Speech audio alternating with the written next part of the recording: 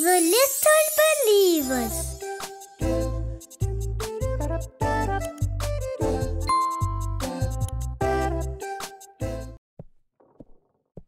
Yeah!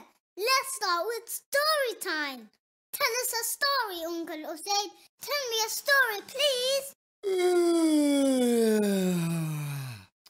A story? Right now? Well, I'm awfully jet-lagged. Jet-lagged? What? You only live 10 minutes away. Oh, yeah, right. Well, maybe just a tiny story. Let me tell you about... How about Prophet Muhammad? He's my favorite. Yeah! Uncle Usayd, how did Prophet Muhammad become a prophet? Well, on a very special night, the Prophet Muhammad was in the cave of... The cave of Hira. Where's that, Uncle Usayd? I never heard of it.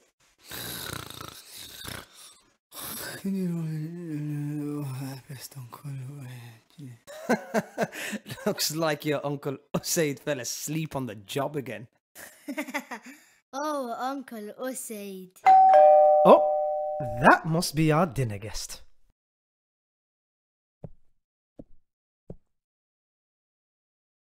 Everyone, say salam to our very special guest. Mufti Menk's in the building! Assalamu alaikum, Mufti Menk. Mufti Menk, is that really you? Yes, my dear Musa, it really is me. Mufti? Mufti? Oh, Mufti, your king. I meant my king. I'm sorry, Your Highness. Your Highness. Nice to meet you, sir. Pleasure to meet you, my Highness. Relax, Usayd. He's a sheikh, not the king of England. Oh, right. Yes, yes. Sorry. Salam alaikum, minki Muft. Wa alaykum salam, my dear brother Usayd.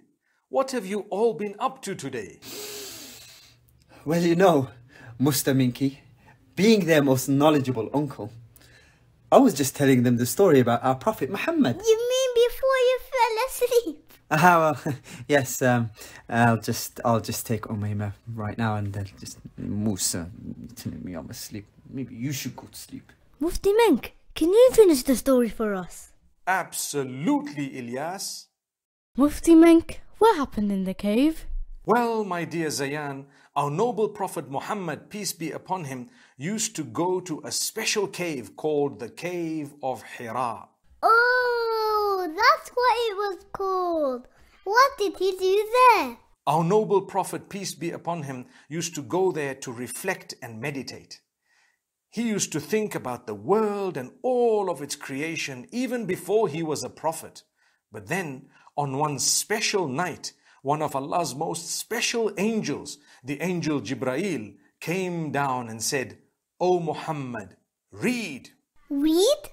That's right. He said, "Iqra' bismi rabbika alladhi khalaq." Read in the name of your Lord who created.